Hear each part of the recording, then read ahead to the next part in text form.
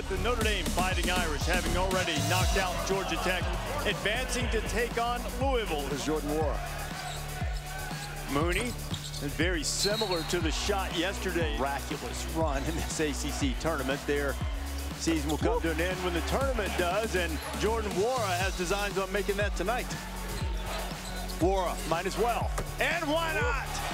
Perry coming back for Louisville. Notre Dame has now missed its last 5. Perry off the bench and into the scorebook, and that'll get a quick timeout for the Irish. Very athletic, been looking to find himself. Notre Dame didn't find him, and then they paid for it. Perry feeling a little bit.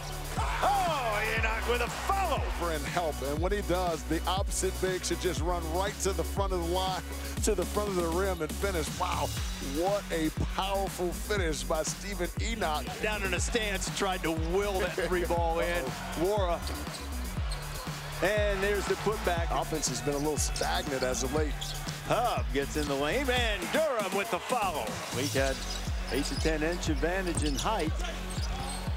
Hub can't get it going. How about Durham, and then VJ King.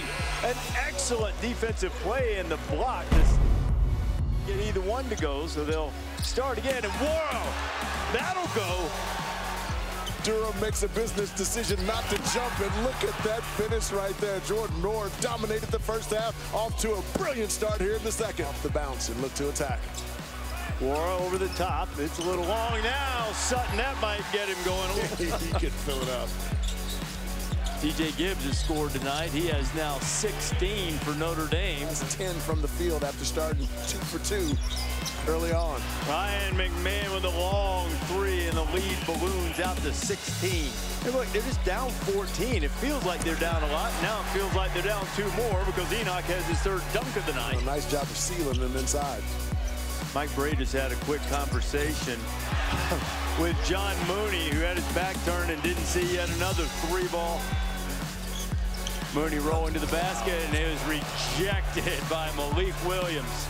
Reese, that's a microcosm of what it's been like for John Mooney. Notre Dame never really got back in it, and the season will come to an end as the clock strikes 0, and Chris Mack and Louisville, they move on